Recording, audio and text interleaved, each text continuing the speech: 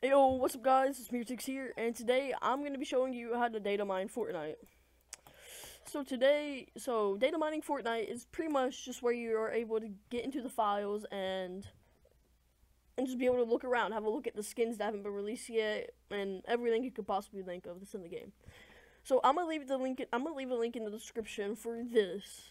And what's in this is a application, a batch file, and like all of this stuff will be in it. And basic so once you have that installed on your computer, you're gonna want to go back. You're gonna want to go to your files and then go to this PC local disk.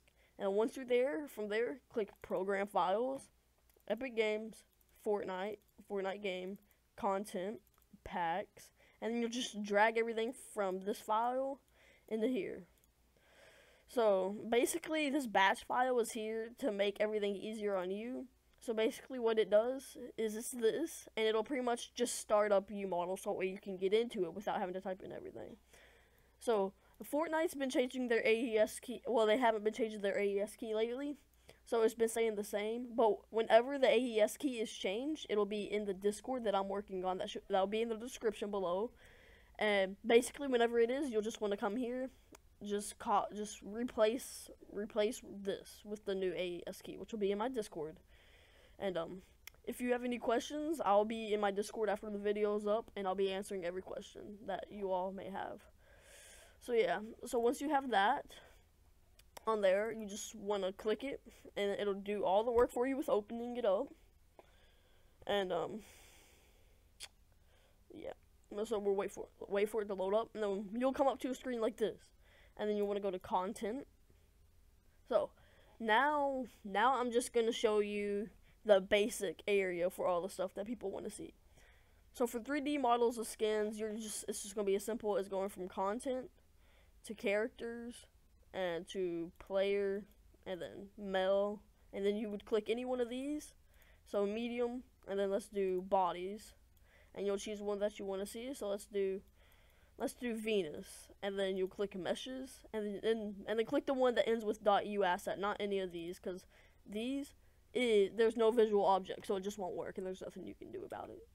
But this one, it'll show you the body of it, and then the heads would be,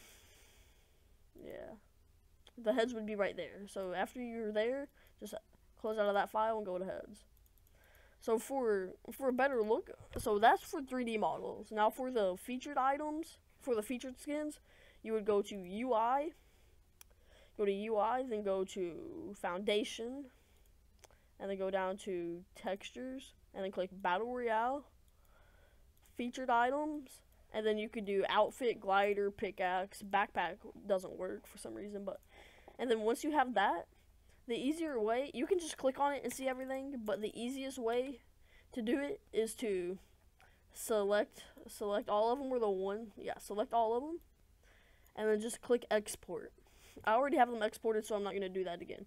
So then once you have them exported, go back to the file where you moved the first file in there, so the packs folder, and then just go to UModel export, UI, Foundation, Textures, and just follow it through, featured items, outfits. And then make sure, for this to work, make sure you have paint.net installed on your computer, and I'll leave a link for that in the description, or else it won't look like this. So then, once you have this, then you can see all of them. Like, there's all the soccer skins, and then there's some of the new skins that haven't been added yet. Well, by the time you're seeing this, some of the skins would be up. But, so yeah, there's the skins, and then now if you want to see the gliders, you would just do the same exact thing. Export, and then go back here, and then gliders. There would be an option for gliders right there. So let's do export. Let them all export. No, I don't think I exported all of them, but I probably did. But so then there's there's the gliders, or some of them. So yeah, so then you would just go from there. So you're here. Then if you want to see the pickaxes, the same thing. Just export.